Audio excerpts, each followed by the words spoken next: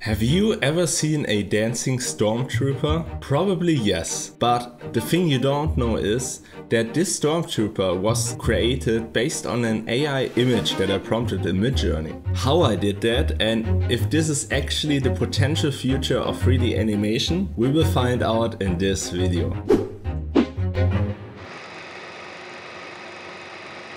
In Midjourney, we will just use a basic prompt that you can take like this, which is basically just a stormtrooper T-pose, front view, arms spread apart, white background. You can replace the stormtrooper character with whatever you want. It can be Spider-Man, it can be, I don't know, it can be anything. Imagination! So whatever you want to prompt, also of course your own Midjourney character, you could then also use the -/-cref here. The important words are here that you have T-pose, front view, arms spread apart and white background. The white background is in this matter important that you then can extract it in 3D AI Studio. Otherwise we need the arms spread apart and T-pose that we can later rig and animate it in Mixamo, and that we have the front view. Otherwise send it and then see what you get. Alright, once it's done we can have a look at it, and actually we already see, I think this one looks quite promising. Maybe it's still a bit too short arm wise. Can also change something here. Maybe we will go and say that we want no style raw. In this case we need to put it here to standard then as well, but yeah, let's try it again. And what we can also do is put a -/-r here and then prompt like 6 times maybe, and then it failed. Not working. Why is it not working? Where's the manual? The limit is 4, sorry guys, so not when you use it, then let's not make it 6, but let's make it 4. And then it will prompt 4 times the same one. So we will have a bunch of stuff that we can choose then from and see what we get.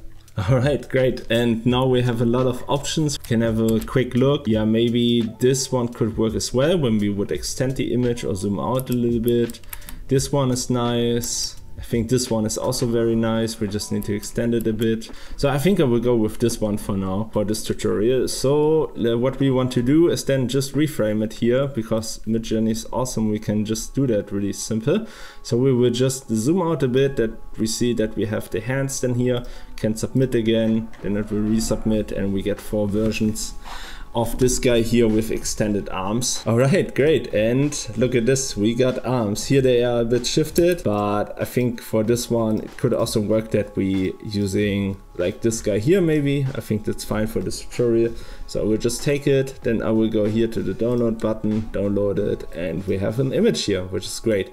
The next step is then that we go and transform this guy here to a 3D version, that we have it as a 3D character. And we don't need to do any 3D modeling ourselves. The only thing we can do is actually that we go to 3D AI Studio. And here I have to mention before you start, it's not free. They unfortunately don't have a free version. What you can do, what I heard so far in videos, is that you can go to the Discord page and then like log into the Discord server if you have a Discord account, and then ask for credits, and they're happy to give it to you, or ask them on Twitter/X. And I think there are ways for you to try it for sure. I purchased here like a monthly subscription just one time, like 10 euros. It was worth it to me to show you guys what this tool can do. So just that you're aware of it, it's not for free. So just that you know that. The only thing you need to do is you go to the website, launch Studio, then go to image to 3D. And what we can do then is that we choose here a file. And here we actually want then to just use the file that we just downloaded, which is in this case the stormtrooper that we have here.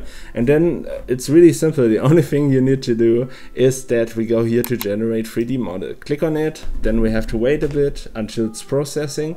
But yeah, this is most of the things you have to do for 3D AI Studio, which is really nice that you don't have to put that much work into it actually, and it fastens the process quite a lot. Okay, great, and we are back, and this is our 3D model that we have. And I mean, I think it's quite a nice result, I have to say. Of course, there are always problems a bit with the hands, but I think we get the main things. Here it's a bit screwed up, but you know, when we have it in motion and we see it in the camera itself, it is not that apparent anymore. Of course, this is not like high quality production that you see in movies, but it has a lot of potential already, and we can use that already for our short films. The only thing we need to do then is that we can here say refine, remesh or download. So we could either directly download it.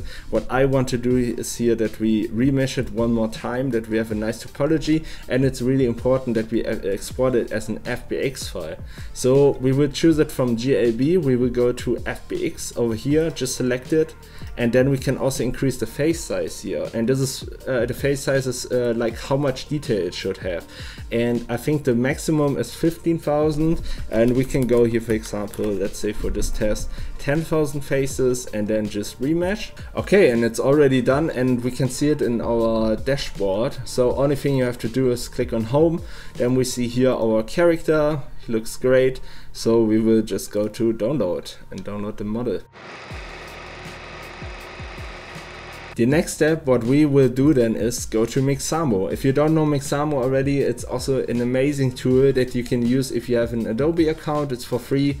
Only thing you need to do then is here log in. Alright, and once we are on the main page, only thing we need to do then is directly go here to upload character.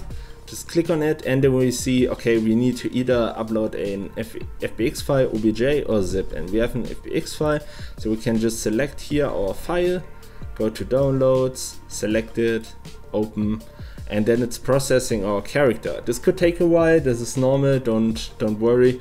And then we have it here already. It is important now that we have it in the front view, so you can change it when you click on those symbols over here. So we will just rotate it, and that our stormtrooper is looking at us, and then we go to next.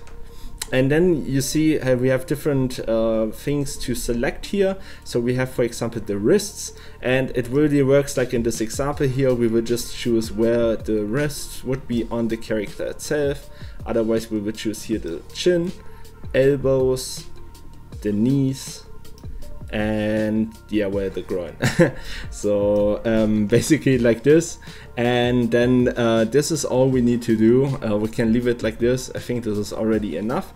We can then select next, and then it's processing and giving an auto rig to our character, which is great, like to animate it then. Alright, and now we see how it's rigged right now, and this is a preview like how it would move. We see we have a bit of issue here, so I will go back one more time to fix this. So what we can do, you can go back anytime. Just go back here, rotate it again. We will choose the chin, that it's a bit more either down or upwards. I need to test that. Let's say first that it's a bit more down maybe, and the groin as well, like here. Okay, great, and it worked actually a bit better, at least when I selected it more in the head region. It's still not perfect, but for our example, I think it's okay and it works, so that's the main thing. And now what we will do is, when we are happy with it, then we will go to next, and then we will go to next again to upload it. And then an important thing is that we don't go to characters here, we have to go over here to animations. And now we can actually animate our character. So this is pretty cool because it's very easy. The only thing you need to do is then actually select a pose here that we want to have, and then you see our character is moving. So maybe choose let's choose this one. I think this is super funny. Then he is even more dancing than before, and I think this could work quite well. Of course, we have a little bit issues here, as you see, with the head still, because the skinning of the body and the rig is there not that accurate, but I think it works for a fun little test. So let's choose this one. Then let's go to download. And then here we can say, okay, we want to have FBX, which is important. Here, please choose with skin, so it's keeping the texture, hopefully. Otherwise, we will also have a fix for this. Then we go to download. And then the last and final step is that we then choose one 3D software of our choice. So you can either choose like Maya or Cinema 4D if you have it. Otherwise, I think the best free option there's out there, it's Blender. So I will put all those links for all the softwares and the workflow that we're using right now. I will put all of them in the video description down below, so that you don't need to worry about it and that you can just install it from there, which is quite easy. Alright, and then the last and final thing what we will do is we will then go into Blender. I will provide you with this scene, so you will have the lighting set up and also this plane here, just a simple plane which is a bit bent, which gives like a nice lighting. And yeah, we have the character in here. I will just delete it because it's the old one, and we will then import our new character that we just exported from Mixamo.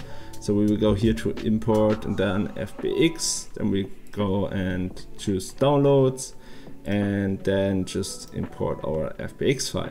And then when we scrub through here, we already see like how he's moving and dancing in the timeline, so that's great. We can also go to our camera and see what he's doing. Just press 0 on the numpad for that. And we see that here he's jumping out of the image, and of course we want to change that. So only thing you need to do is press N in the viewport and then change it to camera to view, and then you can move the camera a bit outside, maybe like this, just navigate it a bit more. And then we see, okay, he's kind of breakdancing. Maybe we'll find a better angle here for him. I think this looks great. And then we see here we need maybe a bit more space from the plane itself, so I will just expand it. You don't need to follow this. I will export it like this then, that it's a bit more extended for you. And then I think this works great. And let's check if he has a texture. So I'm curious about that. And yeah, this looks nice. The texture is there, which is great for sure. Only thing I noticed is that it's here floating, but maybe I could put a little block here or something that it makes sense. But you could also just choose another animation if you want. And yeah, this is basically it. Of course, you can use it for any case you want. In case you are interested about learning more about Midjourney Alpha and how it works, I just published a recent video where you can check out all the functions Midjourney Alpha has, and you have a kickstart in it and then can directly use it to your own needs. Otherwise, of course, make sure to follow the channel, subscribe to it, share it with your friends if you enjoyed the video. As always, when you have questions, just ask it down below and write it into the comments in the comment section. Looking forward to hear from you, and see you on the next one.